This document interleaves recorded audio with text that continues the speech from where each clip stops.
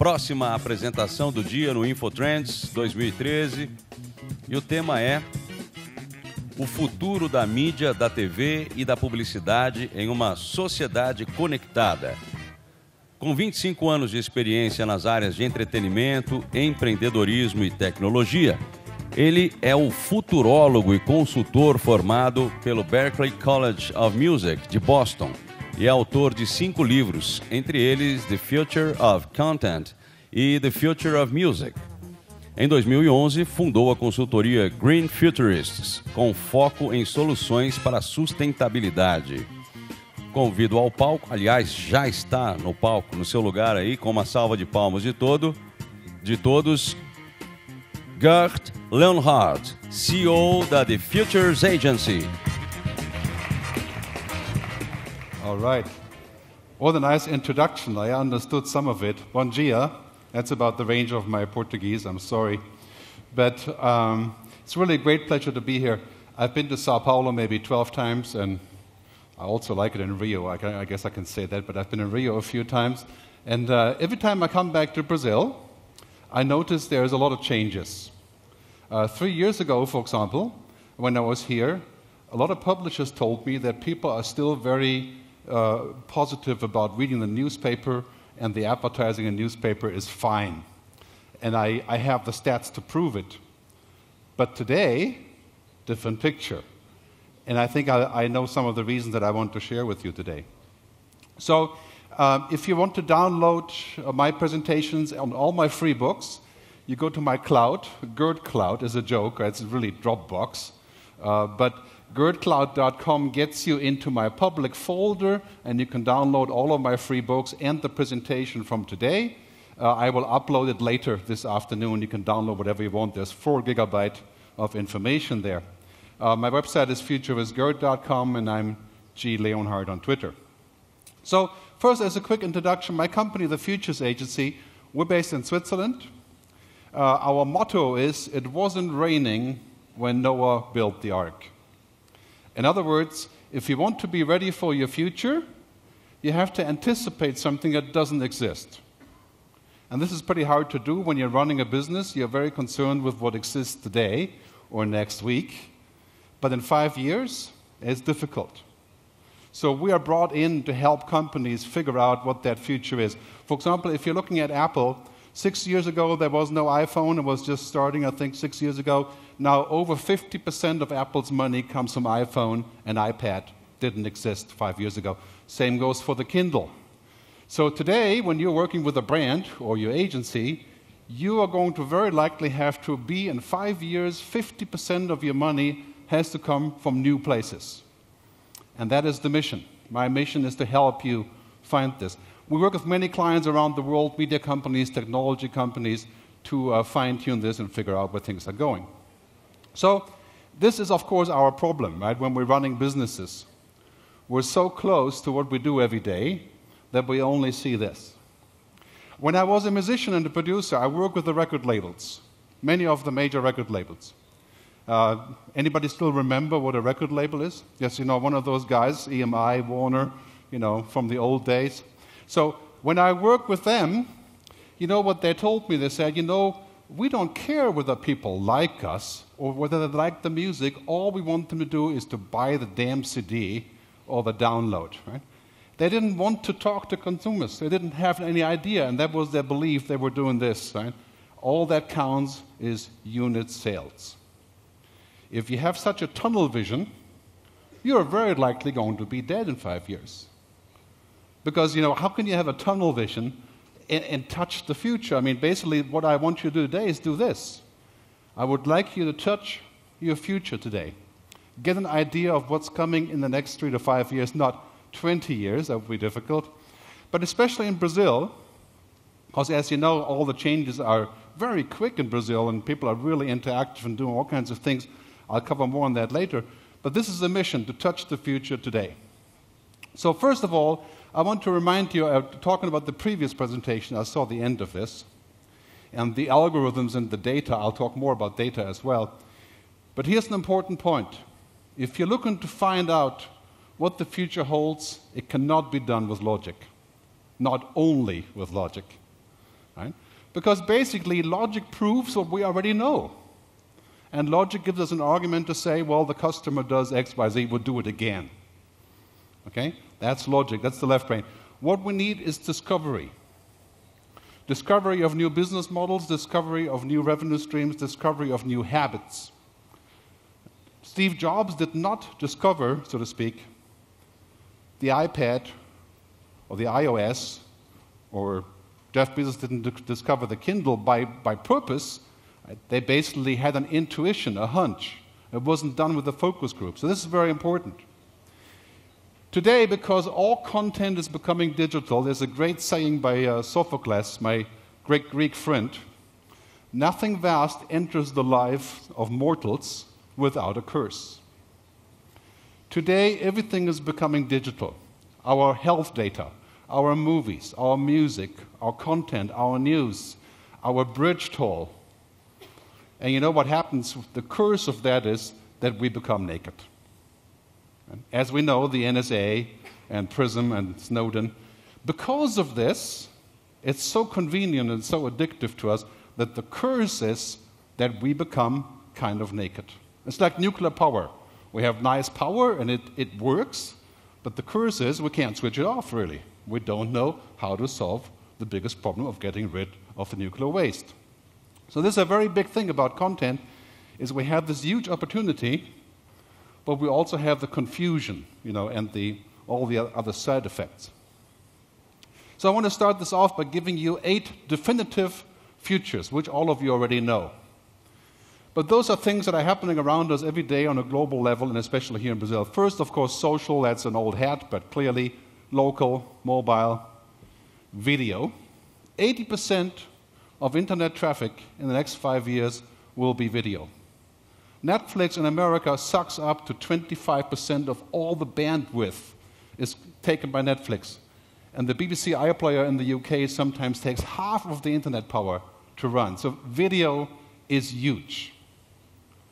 And video advertising, it will be huge, just as big as search advertising and all kinds of video offerings. Cloud. Everything that we do is moving into the cloud. It's also a very scary thought I'll talk about in a second. But essentially, all our data is moving into the cloud, available pretty much anywhere, over the top. If you ask a 20-year-old today, to some extent, I think also here in Brazil, if they're going to get cable television, what's the answer? What is cable television? I have the internet. Do we need cable or satellite? I think we do, because it's reliable and it has high quality. But a lot of people will go over the top. Big data. This idea of using data to define everything. What people like, when they like it, how they like it, who are they related to. The Facebook graph search, if you know Facebook graph search, is actually so similar to what the National Security Agency does on their search that if you compare the two, what happened just yesterday, it's so similar it's kind of spooky. Okay? What it does, it gives us really powerful data. And data will be more important than oil. It's been said many times, data is the new oil, and that's the truth. Because we will have wars over data. I'm not going to speculate much more on this, but we're going to see the financial value, the economic driver of data will become the defining factor in the next 10 years. And of course, e-commerce.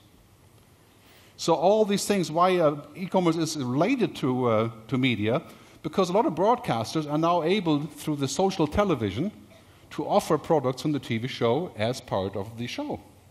This is a whole new cup of tea, this collaboration and this convergence of the two.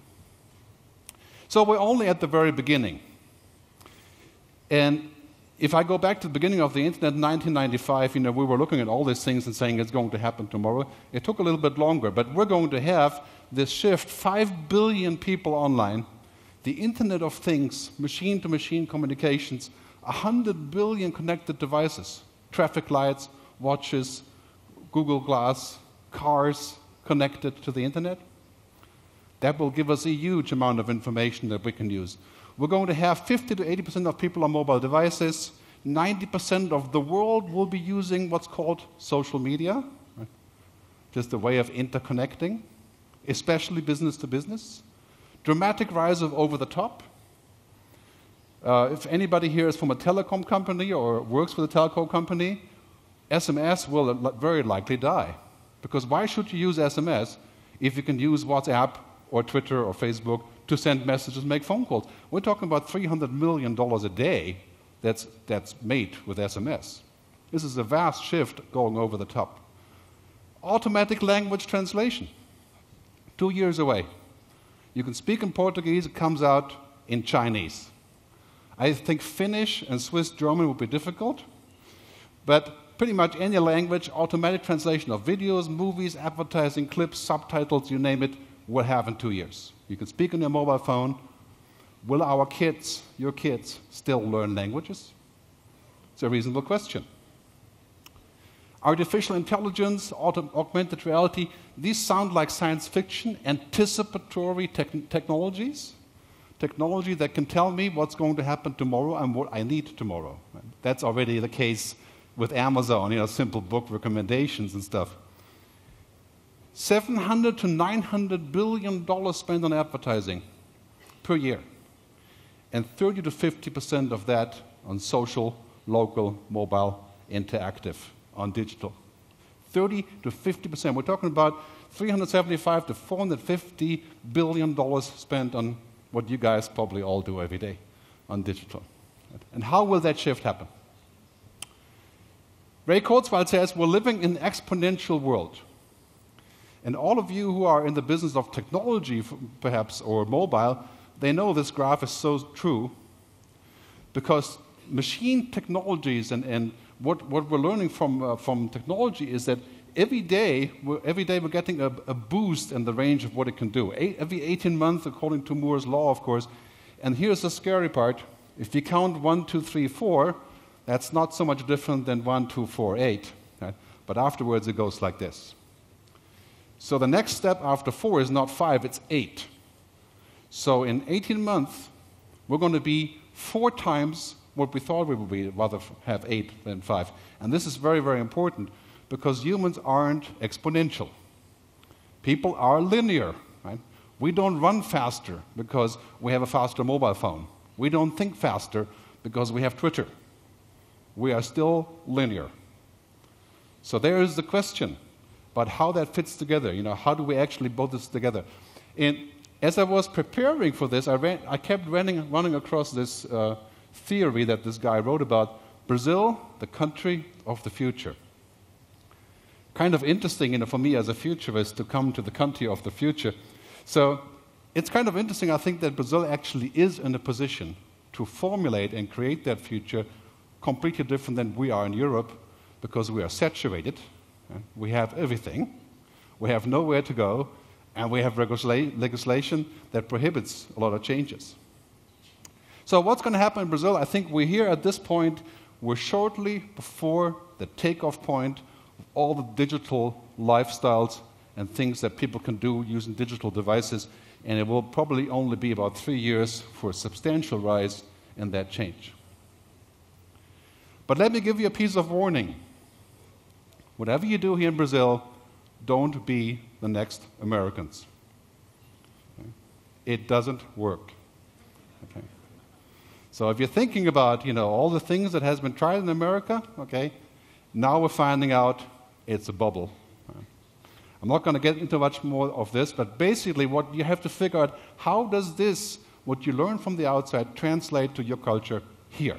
How do people act differently because of technology?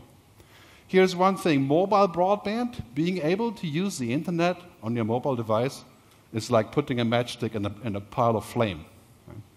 Because when people start using this, they start interacting, they start uploading, they start watching news differently, they consume differently. It changes your life to have mobile broadband. I was in Bali the other day, and you can have internet everywhere, but I went on a trip in a rice field, and then I said, I have to tweet, I have to share this. Wasn't working. Right? I realized that I have a lifestyle of mobile broadband, and that changes everything, how we consume, who we vote for, and sometimes we end up like this. I mean, literally, the mobile phone has become our second brain.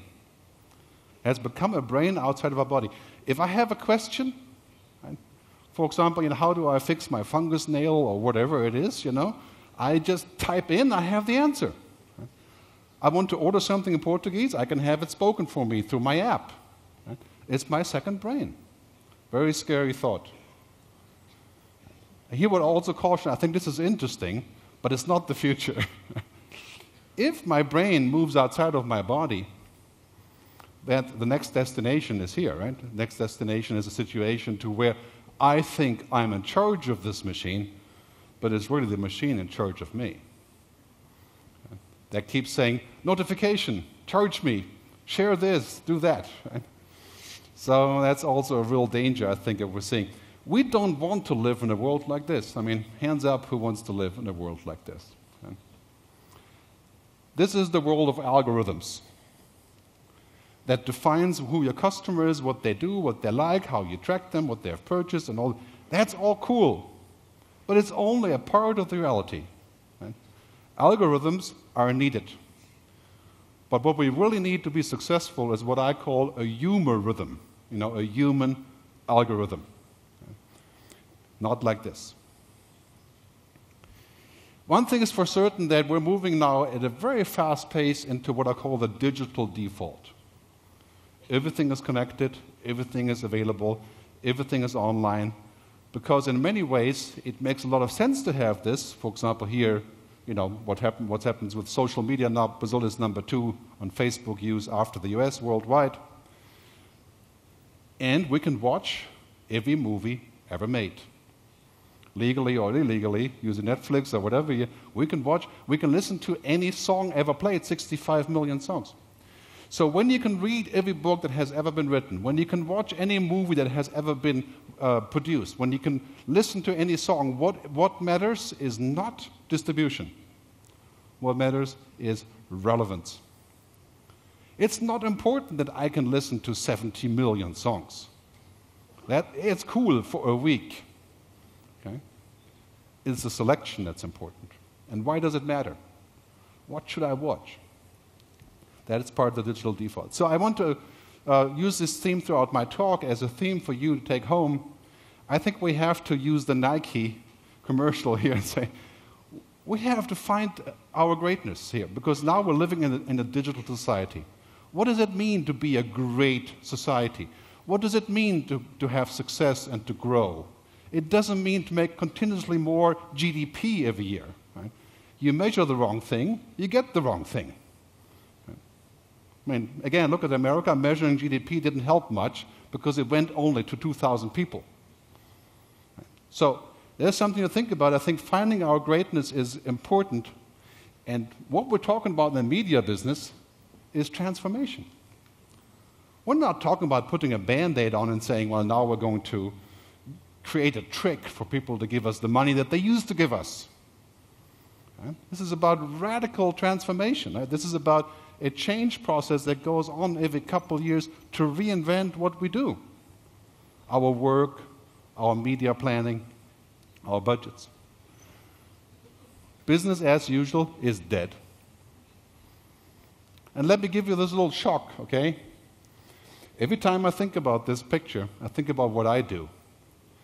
And I think about how when I talk to people, I have to realize every 3 months, something doesn't work anymore. Right? Something else has happened, and the speed is mind-boggling. Business as usual is dead or dying, depending on where you live. When the Prime Minister of Turkey says, social media is the biggest menace in society, right? You know where he's going to end up. Right? Because he doesn't understand that the business as usual of running a country, much less running a business, is over. As we see here in Brazil. Get off your sofa. So for media companies, I work with a lot of really big media companies and small ones. These are the biggest problem. First, you're slow. You're a snail. Right? If you're a snail, it can be fun if you like being a snail, but it will get you run over on the street. The other thing is that you put yourself in the middle. Right? It's my world. Okay? When you run a big TV company or a big publishing house, Basically, you've always gotten used to that things can be set up in such a way that works for me. And that same is true for politicians, of course. Right? But what we have here is that in a connected society, it's not about me, it's about us. Right? It's about creating win-win scenarios for brands, for advertisers, for consumers. If you exploit consumers by tracking their data and abusing it, right, and going to them and spamming them with meaningless stuff that they should consume more, they will take action and they will prohibit it. And this is what we're seeing right now in the discussion about media, what's going to happen. Right? Basically, being an empire probably won't work unless you're Apple. Right? And even there, I would say, no longer really working. If you're a television company, or a movie company, or a book distributor, argument has been for 30 years that you have to control distribution. Whoever gets to make a copy of the book, or the movie, or the song, and get it for free, kills your business. Well, turns out, not true. Not true at all, because in the music business, for example, they've used copy protection for 12 years. Nobody bought anything. And after they stopped using it, they found out that people don't care about keeping something anymore. It's an access. It's about access. It's not about distribution. It's about attention. Control and distribution is a myth, as we can see on this picture. So here's an interesting scenario. Mark Thompson, who used to run the BBC, took over the New York Times a few months ago. And before he came there, or I think still at this point it's still the same, we have a paywall at the New York Times asking you for a measly $300 per year to subscribe to it. Okay? So whenever you have interest in what the New York Times is writing, you hit the paywall. What happens at that point, this quote comes to mind from Peter Drucker, the economist. It says, "The greatest danger in times of turbulence is not the turbulence, it's to act with yesterday's logic." Okay? Yesterday's logic will very easily get you killed. Yesterday's logic says it's about scarcity.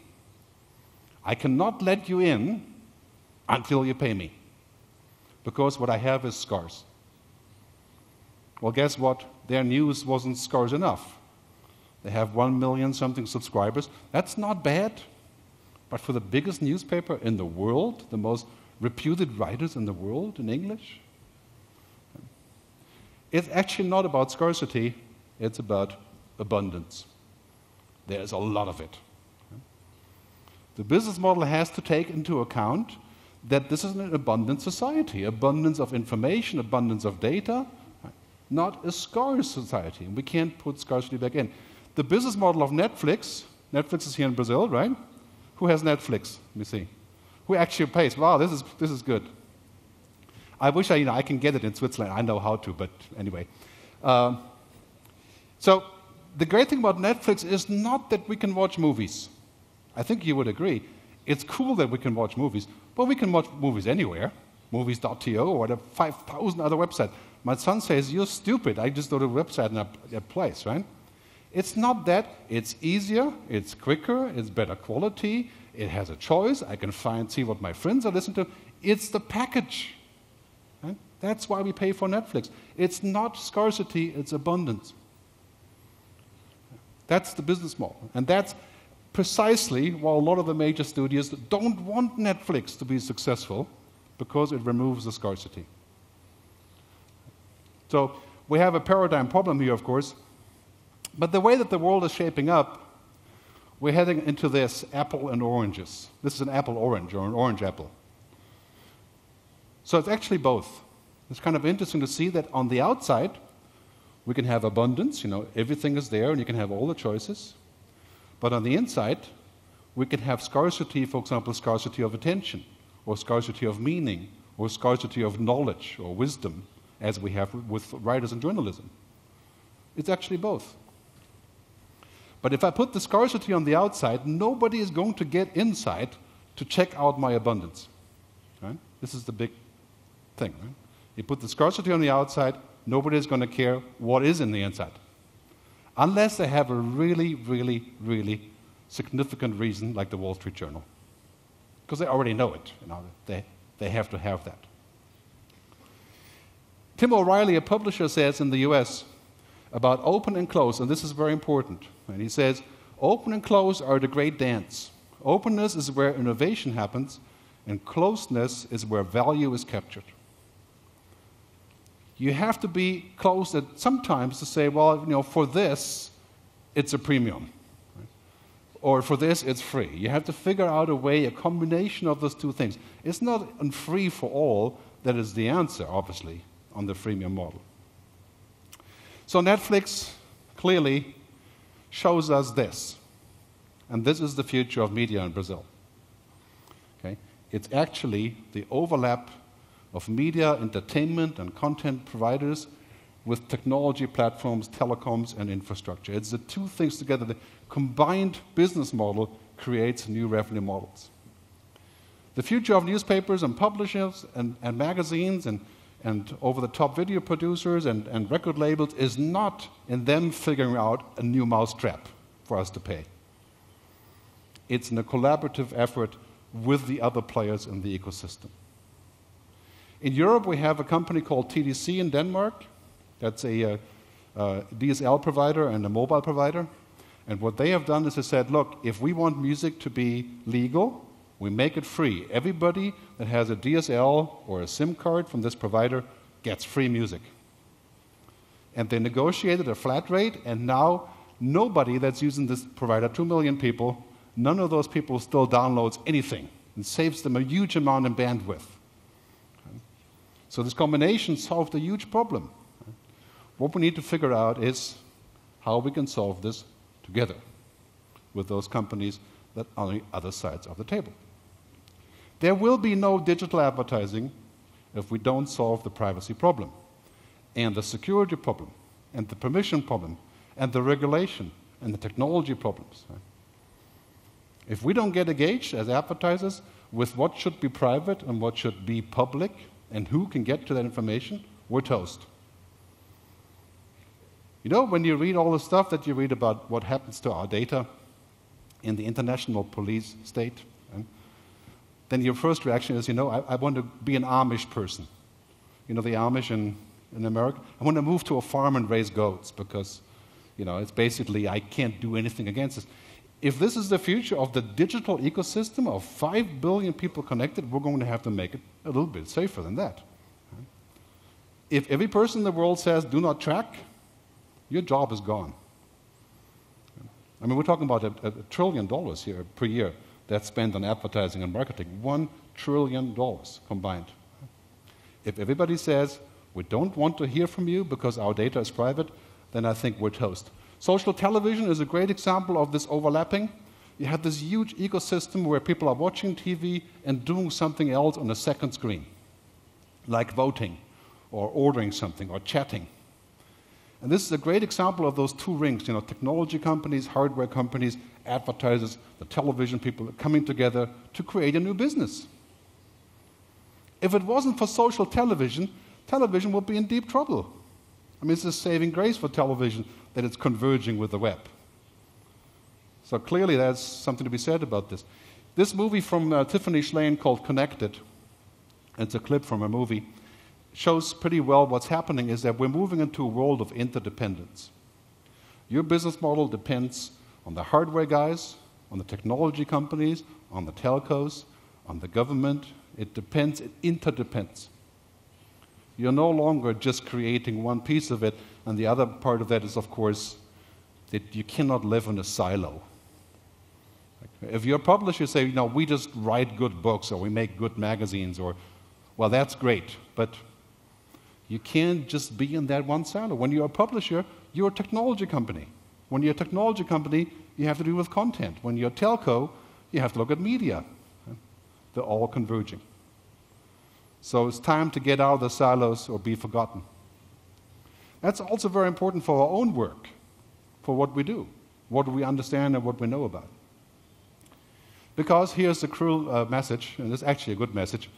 You guys are still pretty young compared to me, but we will never return to the good old days. The good old days where people paid for CDs. Not here, in Europe, right? Here they pay to get a copy of it. But we will never return to the good old days of people spending that much money on music. We'll have to think of a new logic. We will never return to the days of where people, the only way to reach people is through mass print publication or mass television. We're not going back there. Look at this graph about music selling, right? Bottom line is, the money has gone somewhere else. You have to reinvent with a new logic and think about something basically that is the future. And here's the thing. As much as we like technology, it's actually not about technology. It's the driver, but it's the changes in culture that define our business. What do people do? What are they willing to do? What are they willing to share? How do they talk to each other? How do they communicate? Our culture is starting to look like this. Not like the empire, but like a huge spider web. And this is extremely powerful. There have never been more actions and more activism and more discussions about all the stuff that goes on than in the last 3 years, because we're all interconnected. That's, I think, by and large, is a very good thing. So Paul Barron, in his Network Topologies in 1964, says that we're moving in our society from the left, the centralized, to the decentralized, to the distributed. And you could argue something like, I call this locked loose liquid. And in media, it means something like this. The Wall Street Journal, locked. Not per se bad. I'm not saying locked is bad. I'm saying it's centralized. It all comes from the middle. The Huffington Post, decentralized. 6,000 guest writers, a couple of people on staff, very social, right? And Twitter and Facebook, completely liquid. Now, you can see there's a trend, basically, media says the trend is quite clear, the trend is clear, it's moving towards liquid. But having said that, there is an argument for the other models. It depends on when and where. It's not either or. For example, it's not just HBO versus YouTube. And it's not an either or society. So one of the things that we're struggling with is that we're not living anymore in an either-or world. We live in an and world. So today, I sit on the beach, I read a book. Right? Tomorrow, I'm on the plane, I read my Kindle. The next day, I watch the audio and listen to the audio podcast of the same book somewhere else. It's not either-or, it's and. Those things together. That's where I think print has a huge chance. Right? To become part of a world where people actually do both. Right? Where there's double ways of reaching them. It's an and world, as we can see here.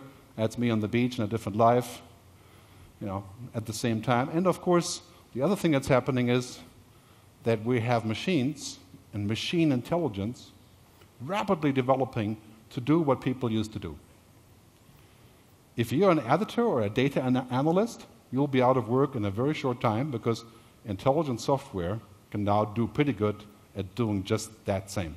If you're a cab driver, 10 years, maybe not here, because of the traffic being a little bit more unorganized.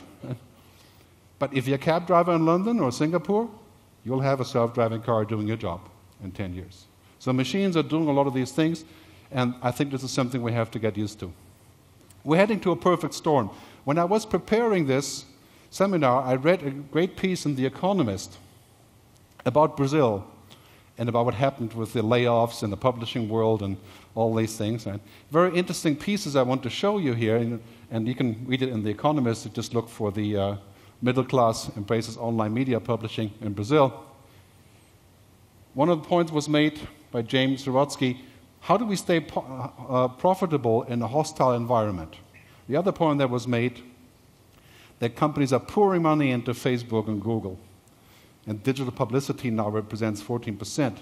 We have fragmentations of communications that are not good for democracy, as Ricardo Gondor, maybe he's here, he can comment on this later. And that the media companies have become the target of the protesters because they're seen as the establishment. There's 4 interesting points here. You go back to the very first point. The question is not how you stay profitable in a hostile environment, but how you use the actual existing environment that exists today to create a new business. Okay? Not anti, but proactively. How do you do that? This is from just a little while ago, and the headline says, "No signs of newspaper crisis in Asia and Latin America." You guys are over here on the right. Obviously, not quite the information today. Reminder is, sometimes it takes longer, but when it does arrive, it's even bigger. And that's what you're witnessing here today, I think. So traditional media companies have lived under a dome. Well, you couldn't get any of this stuff unless you were inside of the dome. You couldn't watch football unless you had cable TV or unless you hijacked the cable TV like we do here. But you had to get inside of the dome. And this was a fantastic world for publishers and record labels and TV companies, because inside the dome, it's a pleasure paradise.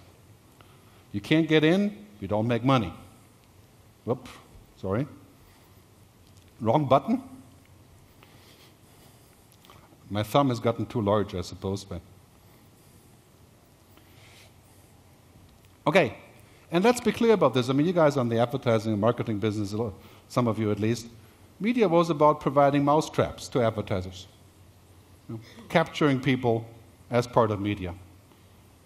And that kind of mousetrap thinking won't last, because people are realizing now that these are mousetraps. And they're moving on to a different dimension. We're moving on, and I put the E in there a little bit late. We're moving from mousetraps to magnets. From this idea of capturing people, targeting campaigns, military terms, to magnets. The prime principle of Jeff Bezos at Amazon is customer delight. That is his way of looking at the world. He wants to delight customers. Right? He wants to do something for them to do. We're now moving into a world where the future media habitat is the cloud.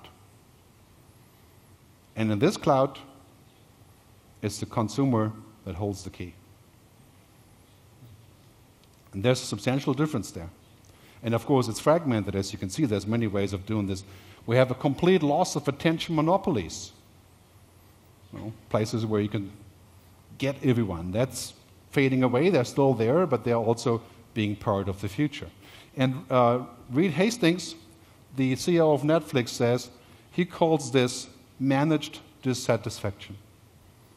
We've lived in a world in media to where we could figure out how to do this. We weren't really satisfied with it, like downloading songs from iTunes, but it worked, and so we did it, but we were not really satisfied. Now this is ending. People want to be satisfied because they know it's possible. We're moving into a world where the aggregate of the smaller fish are chasing the big fish. And I think there's a substantial change there for media, as we can see here with Netflix again. So here's one of the key points I want to make. We have changing paradigms of media. Okay. First, the past was this: the scarcity of information, the scarcity of access, the scarcity of getting to things. And the past was very big. If you didn't have access, you weren't getting it. In the future, scarcity of access is zero. Anybody, anywhere can get it. And what is becoming scarce is the other part of the equation, is attention.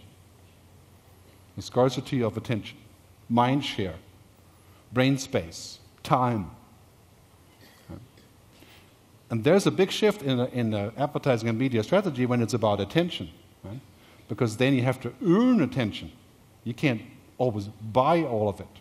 So this is why advertising is becoming content now as well. And you have these interface revolutions like holographics and all these things that you're seeing every single day now, and you're having a very scary development towards the internet moving inside of our bodies that you'll see in the next couple of years. Okay? So Ray Kurzweil again says, search engines won't wait for you to ask for information. They will know you like a friend.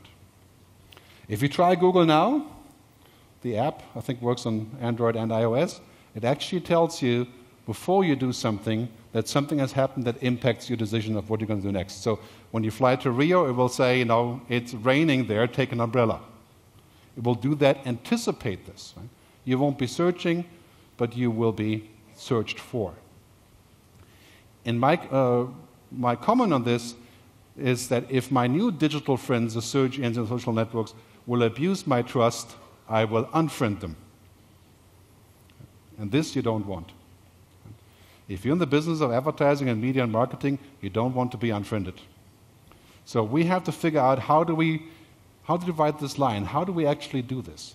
Because now I think advertising is shifting from grabbing eyeballs to getting inside of our head.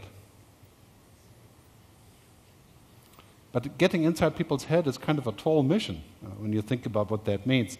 That means some sort of engagement and involvement. And I think these really powerful technologies that we're seeing today, they require humanization. Because that data that we're giving away is very powerful stuff, so that we don't end up with NSA inside or having strings pulled by people in the background that we don't know about. So these are very important questions, I think, for the future of media. If data is the new oil, if that is true, then the gas stations should be licensed. In Bali, when you go with your moped to get gas, you can buy it anywhere. They have huge plastic cylinders and just pour it in there. Anybody can sell gas. As a result, every year, dozens of people die in fires. Because, anybody can have a huge amount of gas in the back of the store. It's not safe. So, if data is the new oil, then gas stations should be licensed. And this is in the best interest of the advertising community, is to figure out how this works. Because the aberration leads to rejection. I'm going to skip ahead a little bit because we don't have enough time here. I'm actually going to skip ahead quite a bit, and also want to take your questions, so I don't want to blow you away with a lot more 50 slides that I had for here. Okay. This slide is very interesting. It just came out a few months ago. We're talking about the willingness to pay for digital content. If you're looking at this slide here, around the world, pretty much on a global scale, I think it's at this point mostly Europe here, the red one or the black one is no and unlikely to do in the future, is to pay for content. You see how big that line is, going up to 80%. When you ask people if they're going to pay for content. So here's the question that we have to ask the people. Don't pay for the content, pay for value. When you see the value, then you find a way to pay. I'll give you an example. The Economist, the only newspaper I subscribe to with cash, right, for only one reason, not because I like the writers. I mostly like them, not always. They have very smart reporting. But I don't have time to read the magazine, so what they afford me to do is to listen to the magazine as an audio track when I'm driving. And I'm paying $150 to listen to the magazine while I'm driving. I would never do that if it wasn't for the listening. Right? So I'm paying for the pleasure, the value of having it in this way, rather than for the writer. And this is a great example for what we're going to see in the future, is the aggregate of things that's important. This is my friend Ross Dawson made this fabulous slide you can download from futureexploration.net, where he's saying what's happening here is that there's 100 reasons why people should pay for content. They're different for everyone. Personalization, filtering, aggregation, timeliness, novelty, all of those things. And our mission is to take this and say, from my product, from my magazine, from my newspaper, from my TV station, this is our value proposition. Right? In the end, it's all about this. Trust, brand, value, and relevance. And you know what? Advertisers will never advertise with you if you haven't gotten this figured out, because the value is too thin. The mission is, therefore, to become indispensable. I think the rule of digital digital Darwinism, is that if you can be made dispensable, if people can do without you, they will. Because it's very easy to find a way around you. That's what happened to record labels. So the mission is to become indispensable and to humanize this fire hose of information. That's a big part of that. So I'm going to skip ahead so we can take two or three questions. We still have time here. As you can see, I was vastly optimistic about my own speed here. Okay, I want to end with this. When you go home today, think about how you're going to do this. How you're going to reinvent yourself and not just put on another wheel or change the color of the car. How are you going to make a robot out of your car? because that's what you have to do. You have to reinvent and transform your organization to be ready for this future. A short summary, and then I'll be off. Business as usual is over. Won't come back. The digital default is here, which basically means everything that we have around us is going digital. Just a question of how and when and at what speed and at what level of involvement and how it costs and all these kind of things, of course. Yes, I know. Okay. Advertising and marketing is shifting into the future is away from the mousetraps and towards the magnets. If people like what you do and what you have to offer, you can advertise to them. If they want to be in a mousetrap, they wouldn't do that. Be indispensable.